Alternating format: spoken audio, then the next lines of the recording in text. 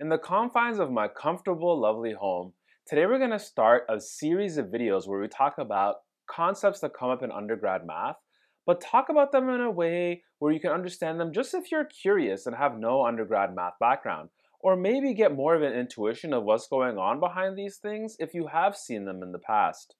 We're going to kick off with understanding what a group is. So you might have heard of the concept of a group, and today we're going to look at examples of groups, why groups come up in the first place, and an intuitive, nice reason to see the different amazing things that can come up with having the framework of a group to understand various parts of mathematics. So stay tuned to this video if you're really curious about what a group is, the intuition behind it, and getting our hands deep in understanding it.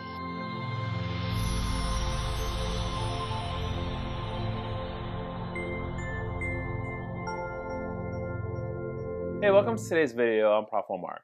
So let's look at these two different phenomena that look different but actually act the same. The first thing we're going to do is look at rotation by 90 degrees clockwise in the plane.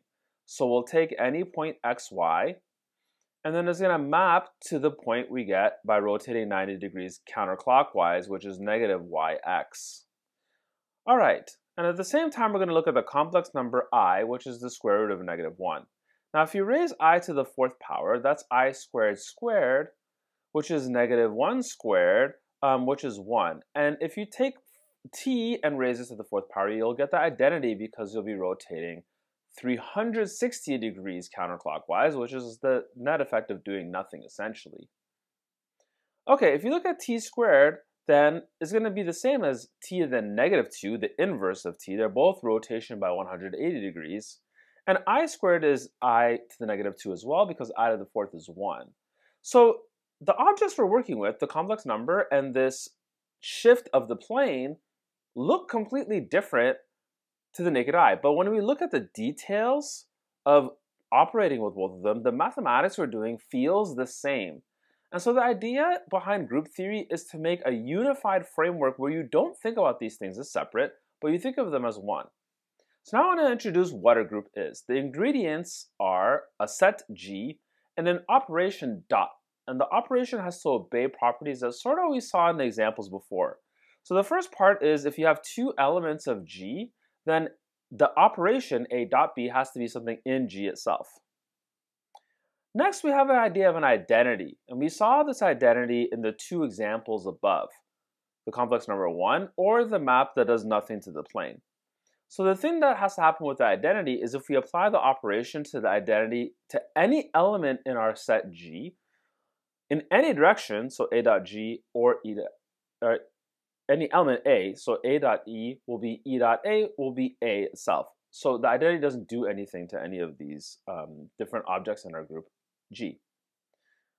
Thirdly, if we take any element in our group, we'll require a way to invert it.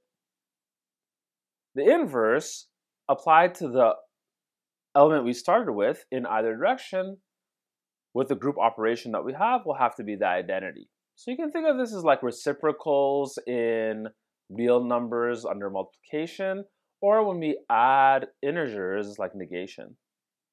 And then lastly is this property called associativity, where if you take three elements in the set G, when you apply the operation to A and B and then C, it's the same as you applying A to the result of B dot C. So this first property is called closure. The second one is having the identity. The third one is having inverses, which makes sense since we're talking about inverses. And this last one, like I mentioned, is associativity. So the real important ones in my eyes are numbers 1 and 3. 4 usually falls out in the different contexts that we deal with these things. So a quick example of groups is the integers, rational numbers, real numbers, or complex numbers, all of them, if you take them separately with their addition. And here the identity will be 0 in each case. When you add 0 to anything, you get that back.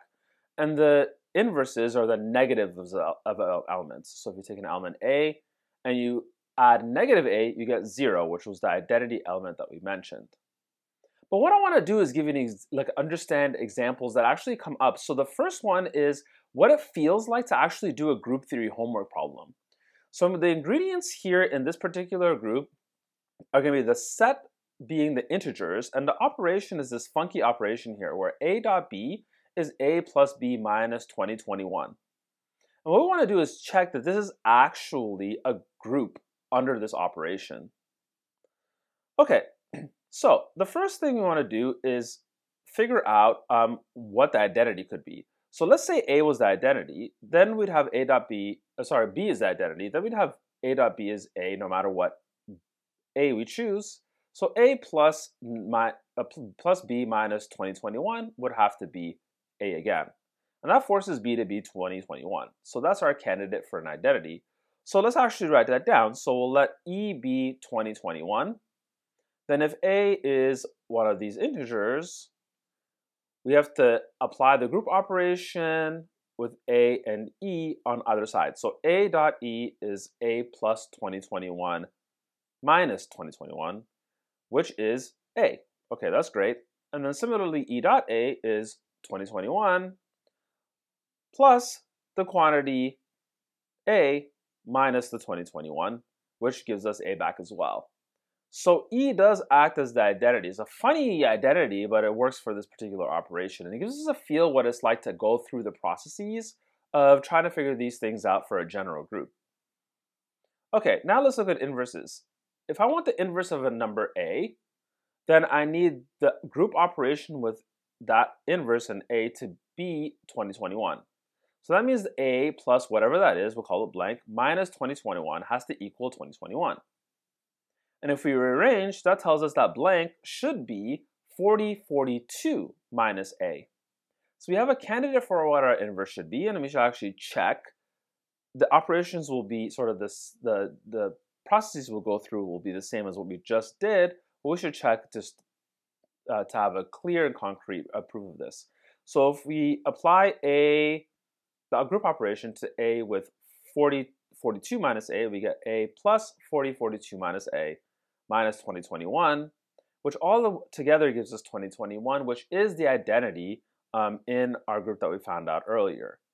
Okay, and a similar thing will happen if we reverse the order of these operations. 4042 minus A dot A will turn out to be the identity.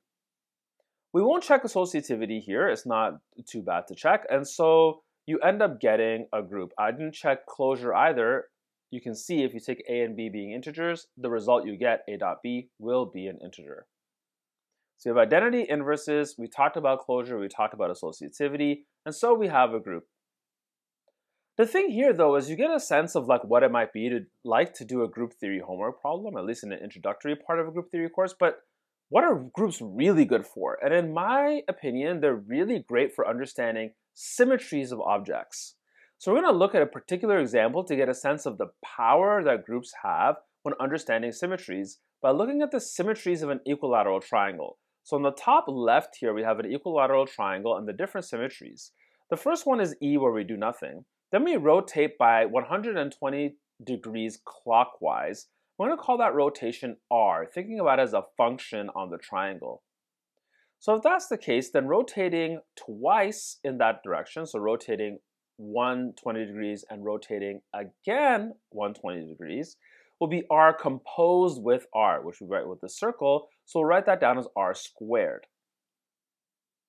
Okay, so there are these other different operations. So this one on the bottom left is obtained from the identity by flipping across the axis that's drawn here in the dashed line. We're going to call that S. It's a reflection about that axis. That is a symmetry.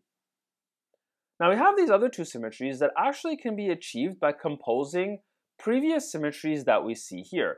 For example, if we take the result of applying R squared and then we flip across S, we'll actually end up with this this reflection here on the bottom center. And we'll write that as SR squared because we think about this as functions, right, with R squared first and then S afterward. Okay, similarly, the last thing will end up being SR. So these 6 objects are objects that reflect the symmetries of an equilateral triangle. We see that R cubed rotating by 360 degrees is the identity. And s squared is the identity as well. Reflecting along an axis and reflecting again will effectively do nothing. Okay, so this group, this set of symmetries, is called the dihedral group, and we can look at compositions of the different elements to see what happens. It turns out that if you look at the actual symmetries, that Rs is the same as Sr inverse. And this is a fundamental relation that will allow you to figure out what happens if you apply a whole bunch of symmetries in a row without actually having to move the actual objects. So for example, let's say we were wondering what happens if you apply Sr squared, and then subsequently Sr, and then R squared. We can now think about this completely in an algebraic sense, an abstract algebra. We'll have R squared Sr, Sr squared. Now Rs is Sr inverse, so we can rewrite this as R squared Sr inverse R squared. Now we can pair these intermediate things together. We have an S times S, which is the identity, and we have an R inverse R squared, which is R, and so this gives us R cubed, which is the identity. And so you see that the composition of all these different symmetries, we can figure out at the end being the identity without having to actually manipulate the objects because we have these abstract tools to allow us to do this. And that's what group theory really is all about. Now, there's a lot more to group theory that extends to a lot of different areas of mathematics, but this example gives you a sense of why using this abstract formulation might be important.